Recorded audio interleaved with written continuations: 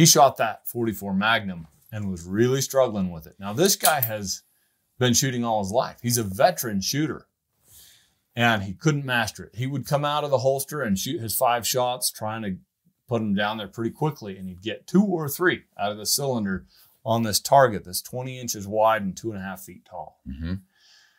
Finally, knowing he was a 1911 guy from way back, I pulled out this 1911. This is just a simple Kimber.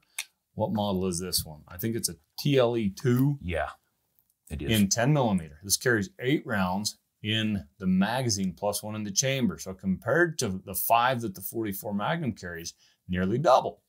I just handed it to him, said, strap on this holster, and just said, go. He pulled the 1911 out, one bing, bing, bing, bing, bing, bing, bing.